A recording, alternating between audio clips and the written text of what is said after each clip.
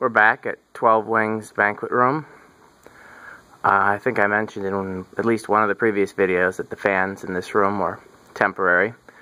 I pulled them out of the old community center and needed a place to put them, and so they came here. But I wanted to do something a little bit nicer for this room. So I'm just going to take you along what I've done so far. I'll make more videos as the work progresses. So right here in the center we have a Casablanca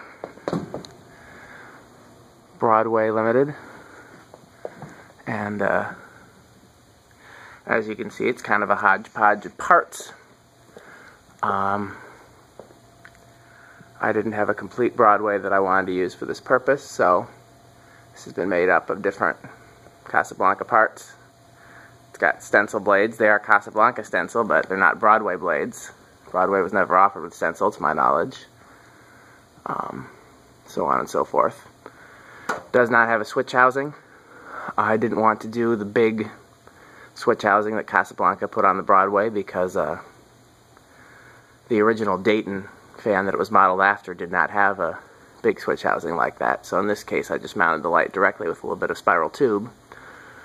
It was suggested by another collector that I put a small ornate switch housing on it, as Dayton sometimes did with the light kit. So I may do that in the future. I may leave it like it is. If you have an opinion, feel free to weigh in. So there's the Broadway. And then on either side we have a set of these key largos. I was thinking today as I was putting these in, I've always assumed they were key largo, and other collectors have always assumed they were key largo. I don't know if we've ever actually found proof that they were key largo, as they're not labeled. So this one has arch end blades, and then over here on the other side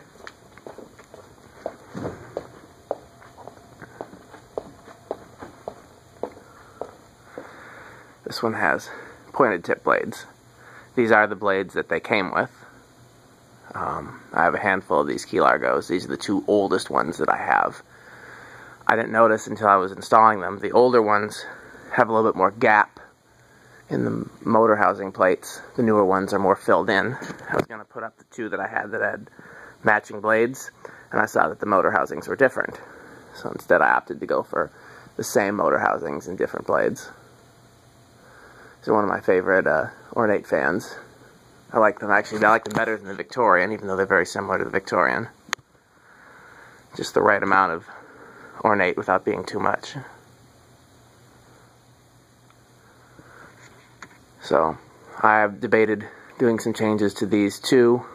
I might get, if I can get enough sets of stencil blades, I might make these all stencil. Obviously I'd have to drill the blades, but that wouldn't be that big of a deal. So there you have it. Right now they're just all on the same speed controls that they were on, that the previous fans were on, and I'm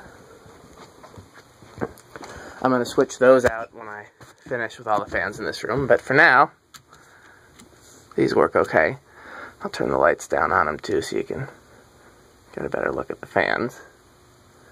We went from speed 4, which is the lowest, to speed 3.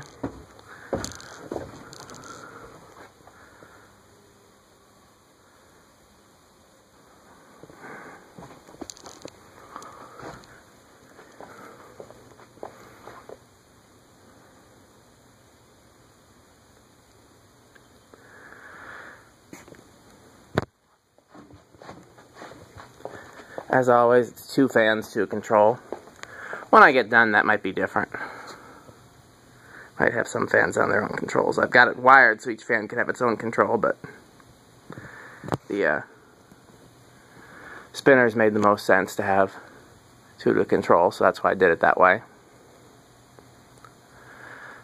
This one here, the pointed tip key largo, and the Broadway are on 1 control, and then the arch end key largo and the Evergo in the back that has not been changed yet are on 1 control, and then the 2 unions in the front. No, those aren't unions, they're Miami Carry, I think is what they were labeled. It doesn't matter, it's all the same. So,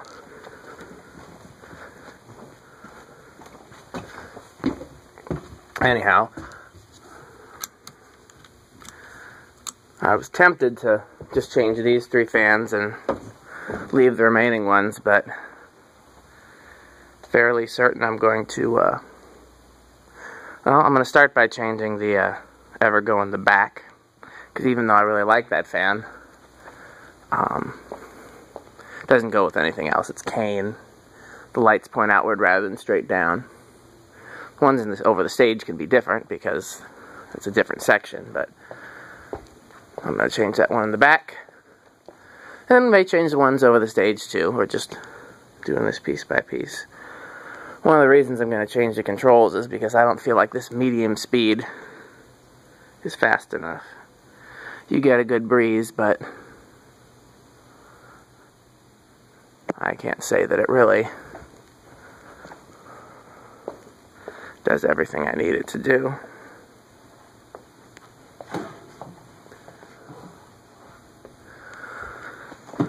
It'd be a good medium low speed, like if it was number 3, this would be perfect. Those wall sconces are awfully bright. I think I'm going to turn those down too. They're glaring quite a bit in the video.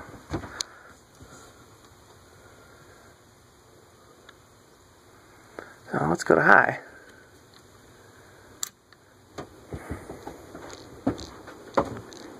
These are all some very good air movers. Now all 3 of these fans, I replaced the bearings and varnished the windings, so they should run like a brand new motor.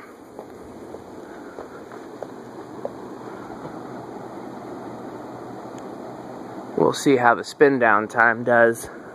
I was noticing when I was working on them that for some reason this one here seems to be going a little slower and seems to spin down much quicker. Well, we'll check that out and we'll see if that's still true. But there's no reason for that to be the case. The bearings are brand new, literally just bought new bearings. Check the capacitors. I was going to replace them if they weren't perfect, but they all measured exactly what they were supposed to.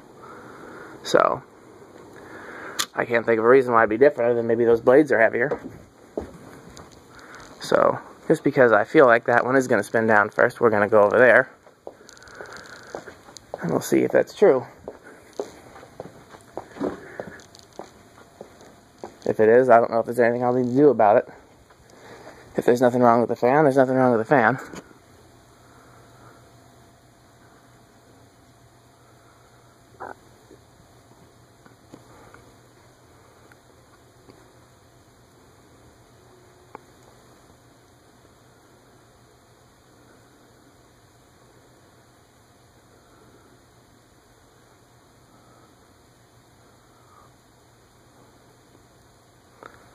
Yep, it's definitely spinning down first. This is really odd because when I tested them on the bench, the motors had exactly the same spin down time. That was without blades though, so either it's the blades or something's rubbing on something that I didn't notice. You'd think you would hear that though. I don't know which of these is going to go first, so we'll go over here.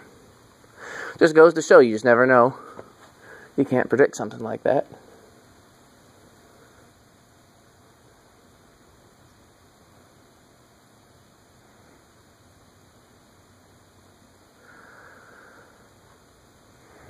And part of the modifications on this Broadway, I put it up with hang true. I'm not a fan of hang true, but it definitely does more clearance than the bell canopy. And since this is right over the dance floor, I wanted to have a little extra clearance.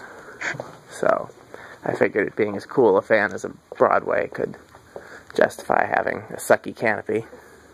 Of course, a lot of people will disagree with me. They'll like the hang true, and that's fine.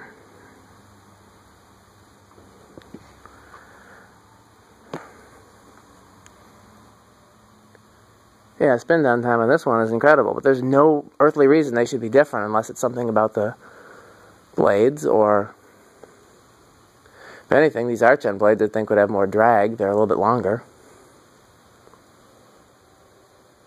I checked both to make sure the flywheel wasn't rubbing, so I don't know what it would be, but as long as the fan, neither one stalls on low, then can't hurt anything.